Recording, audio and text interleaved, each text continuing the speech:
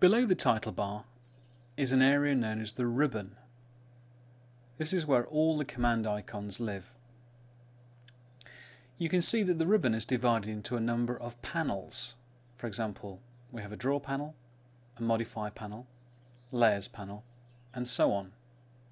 And each panel includes the icons for tools in that particular category.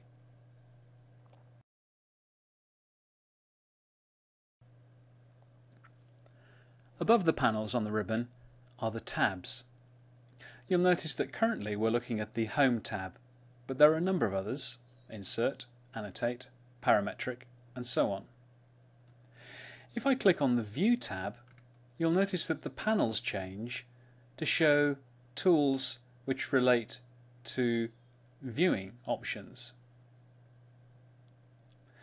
Clicking back on the Home tab takes us to our default panels, and these are the tools which we would use most frequently.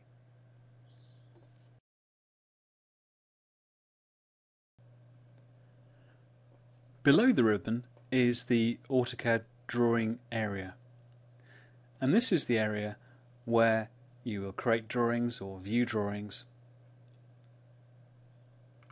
If I use the application menu to open a drawing, you'll see that the drawing fills the drawing window here.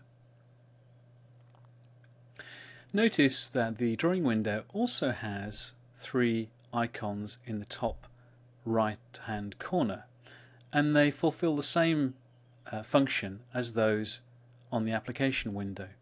So we can minimize a drawing, we can restore down a drawing, or we can close a drawing.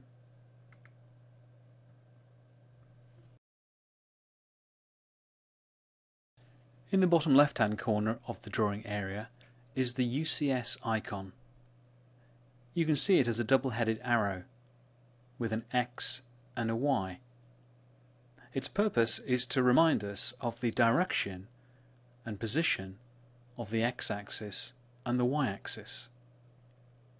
If we were looking at a drawing in 3D, we'd also see a Z-axis.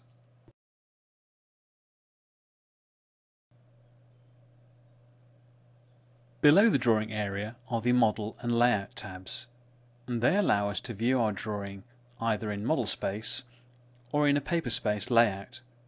For example, if I open the drawing we looked at a few moments ago, what we see is the drawing in model space.